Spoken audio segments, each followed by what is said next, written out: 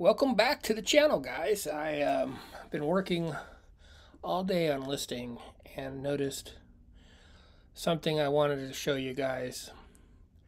I've been working on some press release photos from movies from the 80s and 90s, and today we're going to talk about the Google AI description tool. And I did probably 20, but then I started documenting what I started seeing, and I want to show you what I discovered here. What I did was I took the title that they gave me for each listing of 5 samples, and I bolded the word that shows up in item specifics, and then I underlined any word that was in the title. So I wanted to show you this to show you, they just came out with this. This is a part of their AI now. And my background in SEO, selling it and having a partner that just loved to eat it. This is eliminating duplicate content, giving green light for Google to index it and start listing it. None of the title, none of the descriptions are the same. They're interweaving words that are in the, that one should be underlined. Oops. There we go. They're mixing in item specifics and title. If you notice, the 8x10 is in item specifics. Well, the photo is in the title, and it's not. It is in the item specific. The movie right here is not in the item specifics, but only in the title of the eBay listing. So I just wanted to show you how much they're focusing on stuffing keywords. This is what this is called back in the day when eBay just started up. They would just stuff as many keywords as they possibly can. What it's doing, it's feeding their AI search and teaching it's basically making us become experts of the categories we sell in. The more accurate we are with, the more this AI learns, and it's going to know it's not unknown, because they have other ones they can reference to say, no, it's not unknown. So you're not as educated in that category. So the more accurate you can be in your item specifics and your title, it doesn't look like they're doing anything like it's all through all the descriptions, like 5 is, the last one would be movie down here, and the first one was at the top. So it wasn't like there's no pattern of showing only in the first 2 sentences. It's throughout the whole paragraph. I have noticed a jump in my organic traffic. I've been implementing this only into my art cards. I was telling you about, I had these little trading art cards, and they are growing in traffic. No sales yet, but I think they've always been seasonal, so this is the time of year for me to get them indexing again. I have noticed it's doubled the traffic in just about a week, and within a 30-day count. So is that based because the holidays are getting closer and there's more people searching for that, or is it just because I've integrated this AI? The other tests are my new listings that I'm selling and are selling quicker. I'm feeling a heartbeat from eBay. I haven't felt that in months. I'm not ending, and I'm not sell similar. I'm not breaking that chain with Google. I'm reformatting and massaging my listings to have this stuff in it. So when Google gets around and re-indexes it, it'll start appearing. I did see in Facebook my art cards being advertised in Google ads or Facebook ads under eBay sponsored listings. I have not looked into Google Google search, but that was the first time I've seen any of my listings show up in Facebook marketing. That was weird. Here I'm only working on the AI in that category, and they start showing up. So there's definitely something here for all of us to learn. The bold text are the item-specific words. This is making us become more expert of every category we sell in.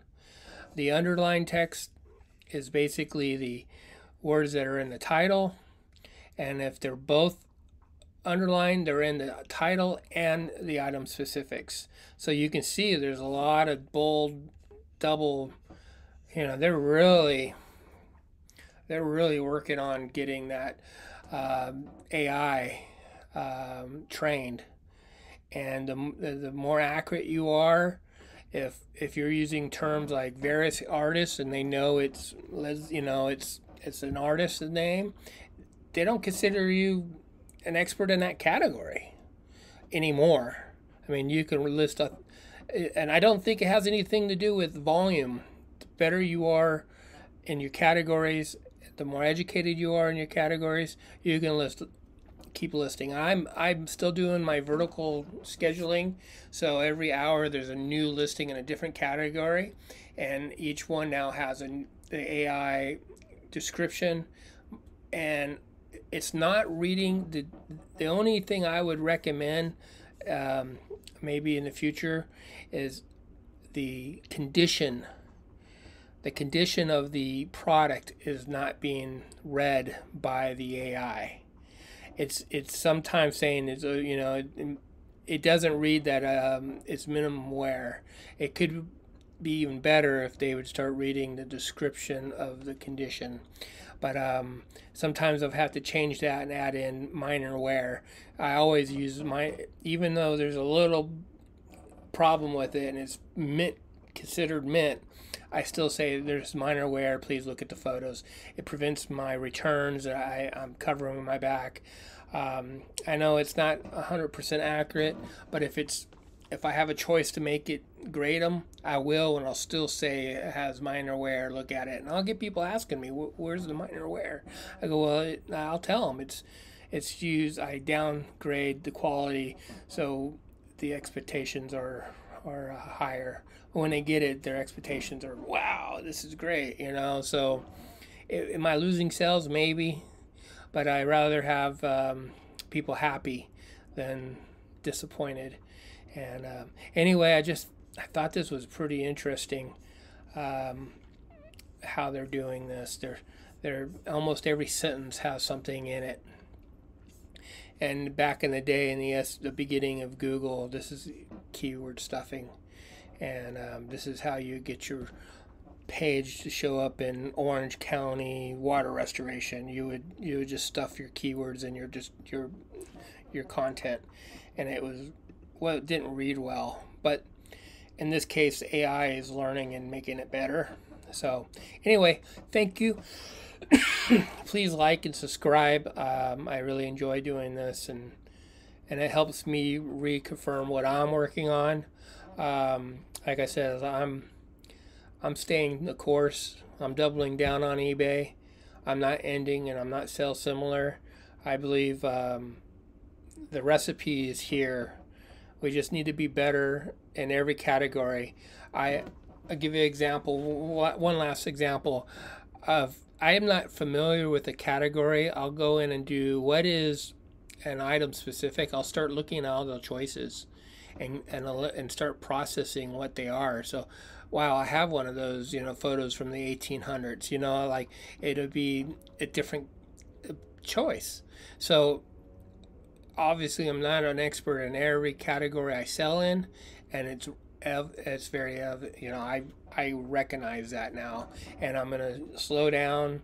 I'm still gonna list quite a bit, but I'm just gonna slowly learn what I do well and stay in my lane. Fortunately, those types of sellers that sell everything, it isn't gonna be a good fit for you. You might be better off cross-listing and shutting your listings down or cranking them back on, and even then they do that, you get an allotment of new listings until they start slowing you down. And I showed that in one of my videos that says 1 year promotions, the results were shocking, and I talk about here's what happens when I end in sale similar, and look what happens at the end of the year. It was like they control that. They don't really want people to do that. They would actually rather have Google index it so they can get that free traffic, instead of us paying now for the advertisement inside their store and outside their store. And they're basically putting us in charge of our outcome. That's my background. That's what I did with my partner. 20 years, didn't have to do, I just did it. We worked on it and kept on working on it. And the stress just to have people's leads coming in every day was just so overwhelming. I'm a little stressed compared to where I was before when I was doing SEO. So, and everybody's stressed about eBay right now, but I'm working through it, and like everybody else, they got to work through what their hiccups and what they're good at. So focus on these item specifics. Don't be afraid of using that eBay AI for descriptions. Thank you. Sorry for another long video, but please like and subscribe, and call someone if you haven't and lately that they might appreciate it. All right. Thank you guys. Bye.